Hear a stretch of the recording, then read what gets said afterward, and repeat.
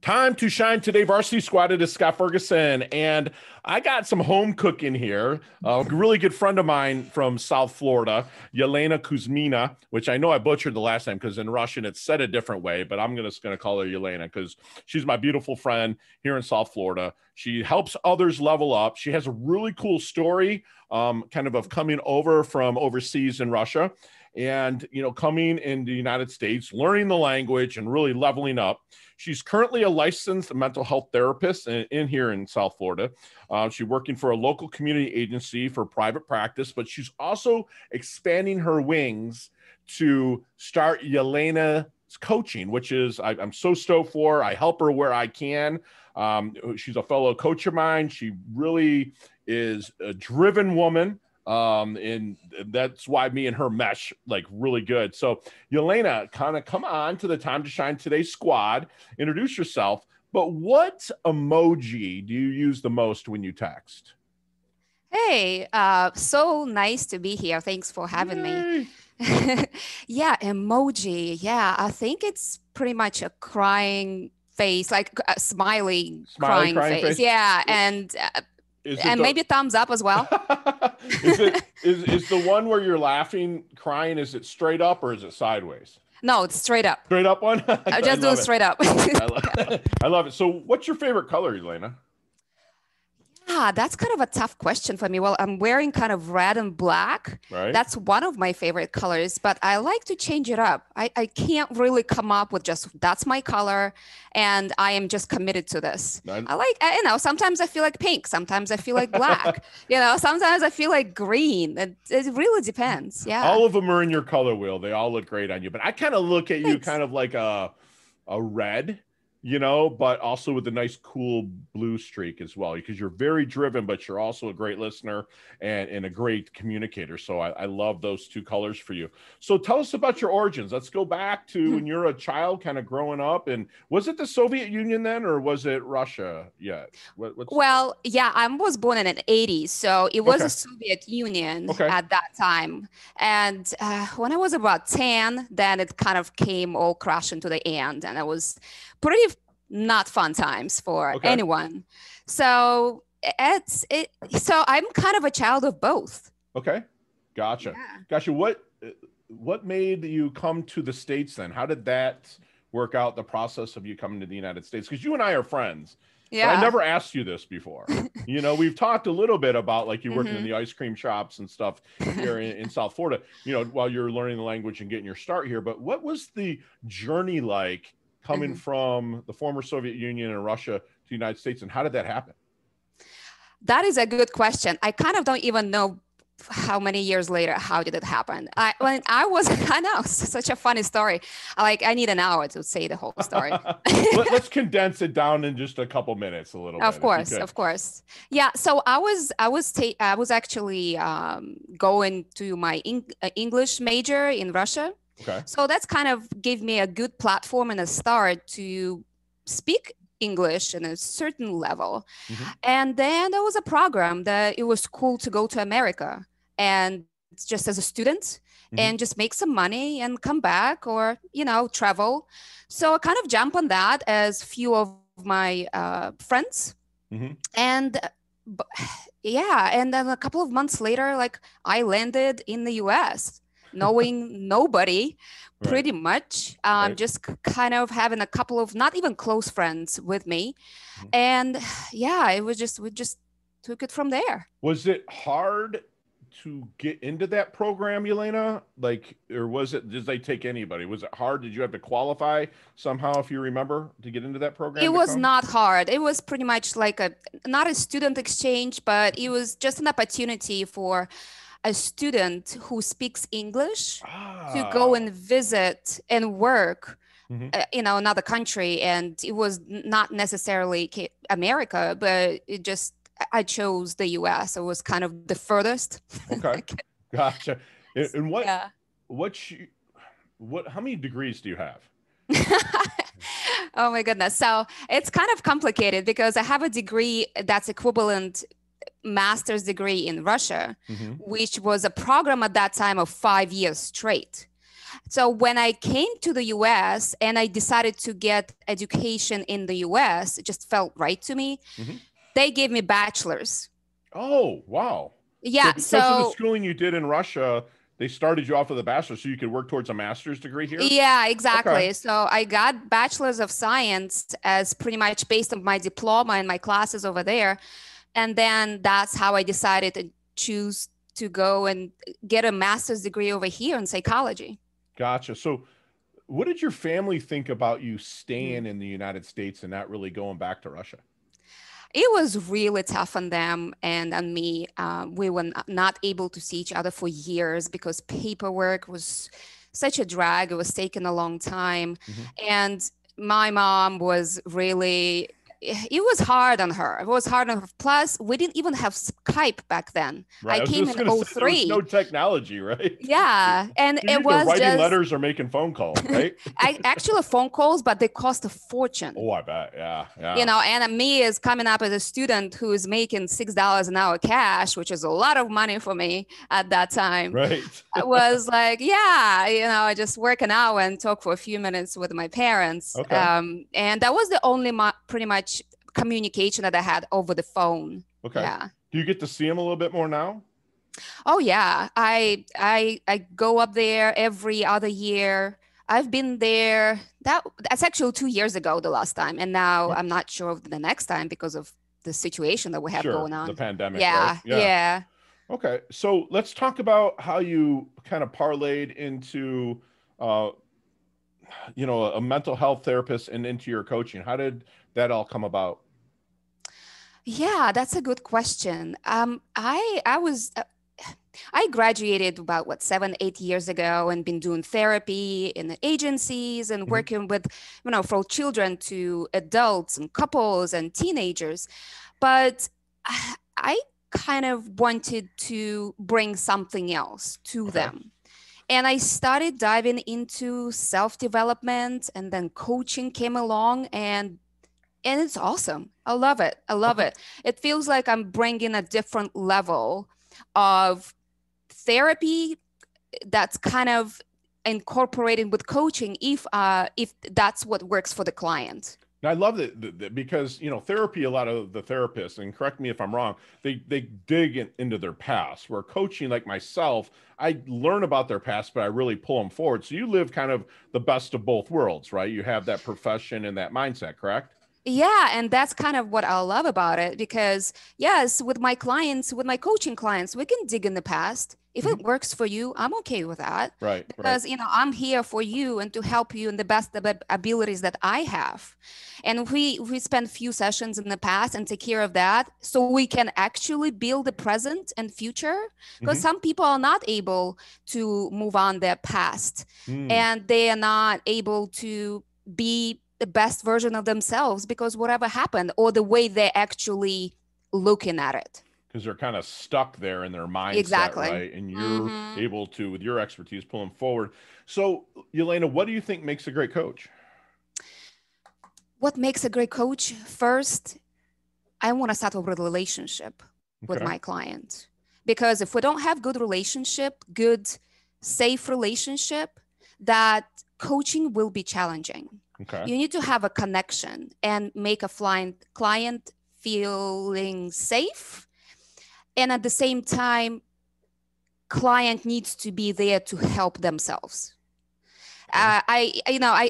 If you're not ready to help yourself, then there's that much I can do. Love that. So you don't really bring them in and tell them what to do. You kind of guide them and they kind of make their decisions, right? On their Yeah, own, if they're absolutely. willing to be helped, correct? Exactly, absolutely. I'm not there to tell you what to do.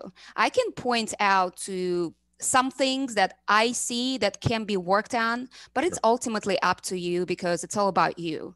Gotcha. So Yeah. if what is your kind of secret sauce, if you will, when you're starting to work with a client to help Hmm. them find their blind spots? Well, first, I think it's like I said, I want to start with a relationship. Hmm. And the other thing is perception is the key.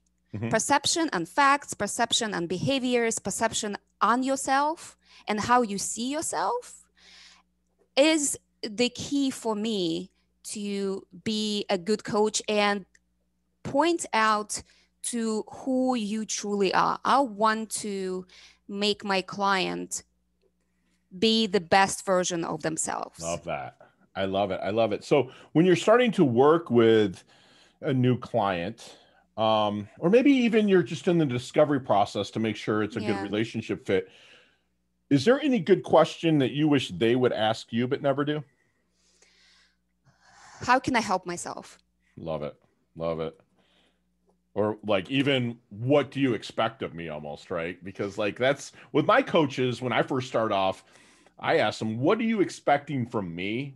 As you know, you impart on me your wisdom. I love it. I love that you said that, because they have to be willing to help themselves, right? Exactly. And that's kind of my key point. If you're not willing to make any progress, to take any imperfect actions, if you're willing to give me 100 million excuses, then we're not going to make the progress. Love it. I love it. Yeah. Take imperfect action. That's beautiful.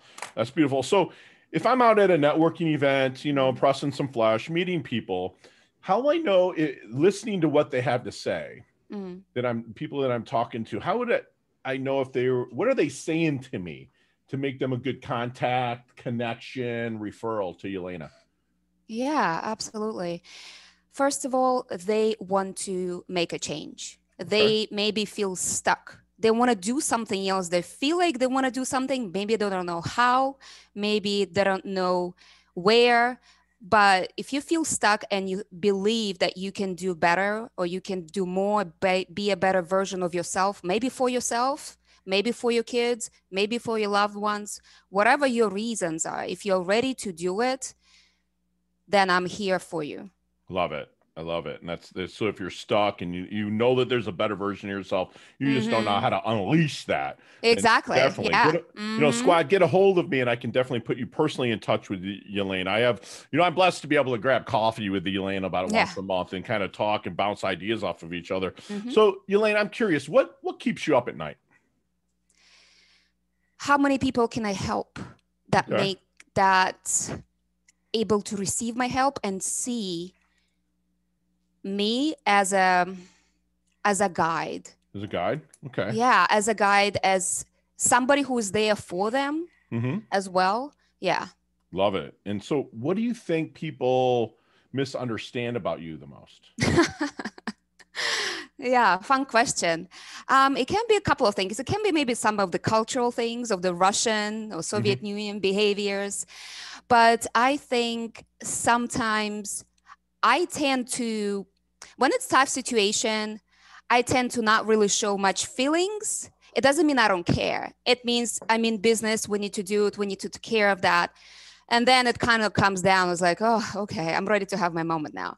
It's actually, I think you can connect with that because it's kind of pretty much like a veteran, like you're in the army, right? Navy. And you're going through that tough stretch of time that you need to be focused. You're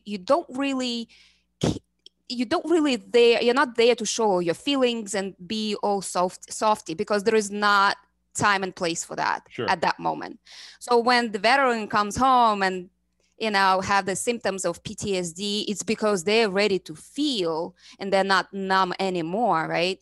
So it's pretty much, I think, similar to that. Like if I need to focus and do something, I may be a little cold or look a little tough, but it doesn't mean I don't care. It means I need to get things done. I even know that personally because I thought you were mad about something before. You're like, Scott, I'm not mad. I'm just focused.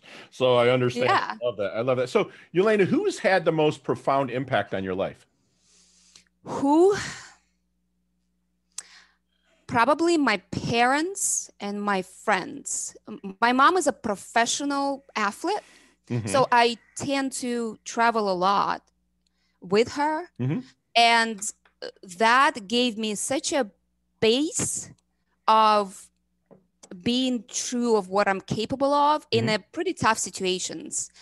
And I get to know other people, not through, when you have perfect conditions, you're not going to know a person. You're not going to grow either.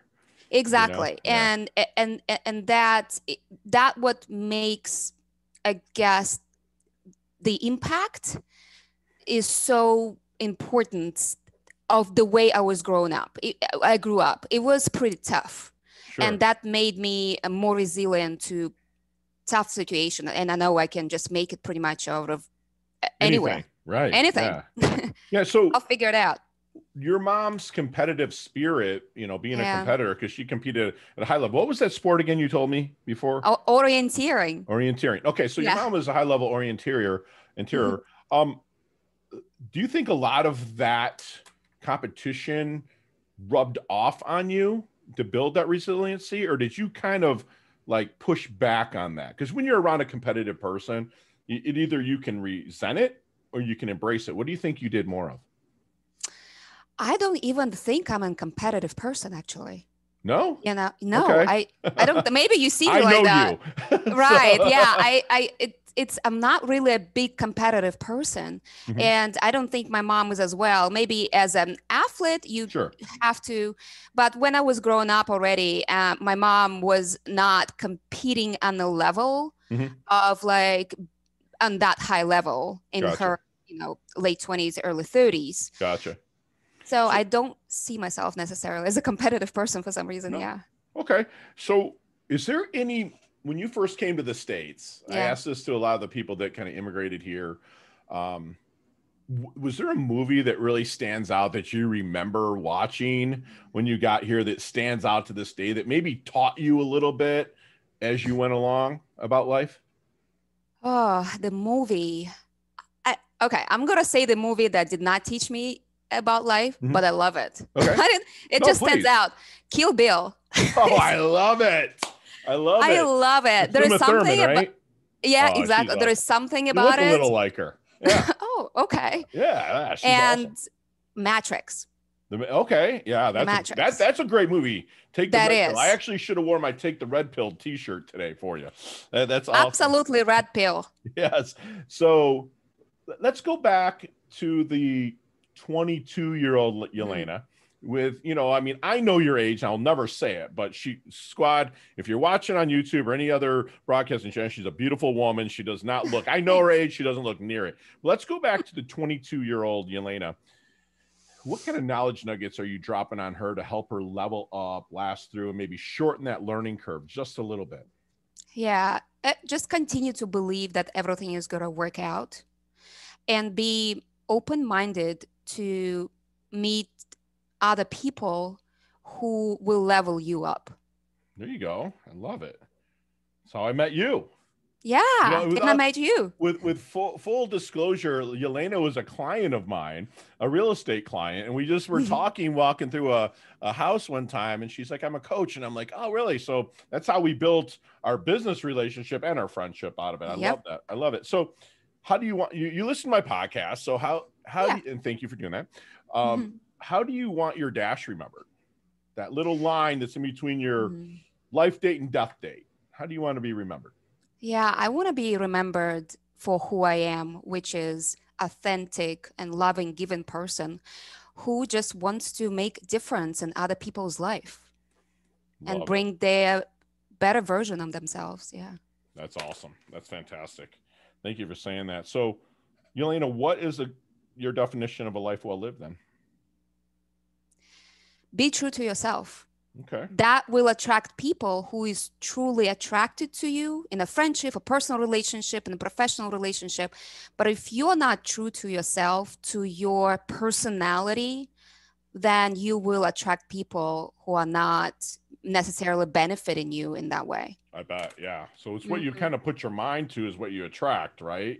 So you're true and authentic. You'll attract more true and authentic people. I love that.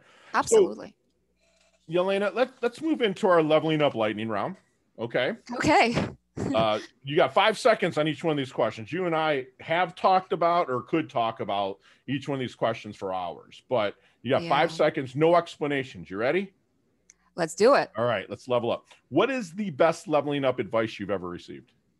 Take imperfect actions. Love it. Share one of your personal habits that contributes to your success. Get some sun, go outdoors, bike rides, walk, trail, anything. Love outdoors. And Yelena is not just saying that. If you go to her, which they'll all be in the show notes, her Facebook page or her Instagram, you can see her outdoors taking pictures on the beach with our version of paradise. I love that. So other than your own website, or of course, timetoshinetoday.com, my shameless plug here, but Yeah. what website do you go to kind of really level up and take your life to the next level, to really kind of dig into? Okay. It looks like I've been spending some time with ClickFunnels recently. Sure. Yeah. That will Russell. be the Yeah. one. And I don't know, Facebook and Amazon. There you go. There you go. They all level up. I just Yeah. usually, when I'm asked that question, I just say Google, because it's a website and I can use it for Right. anything. Yeah. Right? So not the book you're reading now, or not the flavor of the month. Give me that book that if I'm just not feeling it, I'm feeling a little down, you're like, Fergie, here, read this book. Well, actually, I just starting diving into that self-development and reading. Mhm. So besides going and through my master's and pretty much reading the book in the curriculum, Mhm. I'm more like a person who is not a big reader in the book, but Mhm. I would listen and make a Yeah, research and okay. certain topics. Sure. So if you have that book, then if I feel down, then I would be appreciate if you can give one to me. Well, I got a bunch of them. You have my whole I'm sure bookshelf you I'm do. looking at right now. So Yeah. if you could stay one age for the rest of your life physically and still have the knowledge you have now and continue to learn physically, what age would you stay? 25? There you go. That's perfect. Thank you for the honest answer. A lot of people will say, well, I love my age now. It's bullshit. You know, I know. like I Yep. would love to be 32 again. That was just like the perfect physical age Okay. where I was still able to move around. I was more of a man than a young man and not an older guy like I am now. But all right. So is there any charity or an organizations you like to give your time or money to? Well, I am actually working for community agency, and it feels like I am providing pretty much for them. It's free service of That's awesome. coaching and therapy. So I'm giving to the community. Yeah. Gotcha. So when you came to the United States, what was your favorite band when you got here? A United States band. Okay. Red Hot Chili Peppers. There you go. I love you. There you go. Give it I away. love Give it those. away. Give it away now. I Oh love yeah. that. I love it. Yeah. I love it. So Yelena, how can we find you? Well, you can check out my Facebook, Yelena Kuzmina, and find me up there. You can send me the email, yelenakcoach@gmail.com. Love it. And the website, like you mentioned, yelenakcoaching.com. Love it. Yeah, And all of those will be in our show notes, squad. So make sure that you check out Yelena there. And if you want a personal introduction, I'd be happy to make it for you. So Yelena, leave us with one last knowledge nugget you want us to take with us, internalize, and take action on. Be yourself and true to what you value. Do not adapt other people's values because they want you to. Be true to yourself. And I think that's, yeah. Awesome. I love that. And squad, you've just had basically a free masterclass with my really good, beautiful, awesome friend, Yelena. You know, that she'll tell you that a good coach really develops relationships and connections. She wants her clients to feel safe and to be able to want to help themselves. You know, if you're asking yourself, how can I help myself? And you really, really want to take imperfect action and make it happen, get a hold of me. I will make a personal introduction to Yelena. And if you feel stuck and you know there's a better version of yourself to bring out that genius, again, let me put you in touch with Yelena. You know, Yelena's mom's spirit of competition and whatnot helped Yelena really, you know, with her traveling with her, she got to explore and take in new places, at the same time see the side of her mom that was a mom, but also the side of her mom that was a competitor. So she got to see best of both worlds with that, which she's really parlayed that into the person that she is now. You know, she wants you to be open-minded and be an authentic and loving person. Make sure you be true to yourself, because when you are, you will attract others that are true to yourself. And that way you're starting to build a squad like you listeners that are always continuing to level up. And then adapt to your values. You make sure your values are strong, your morals are good, just like my really good friend Yelena. And she levels up her health, she levels up her wealth. She's such a go-giver. She's a really good friend of mine in South Florida. I'm blessed to know her. And thank you so much for coming on, Yelena. I look forward to doing some collaborations with you here in the near future. Yeah, thank you so much for having me. It was so much fun. I love it. You're welcome. Talk soon.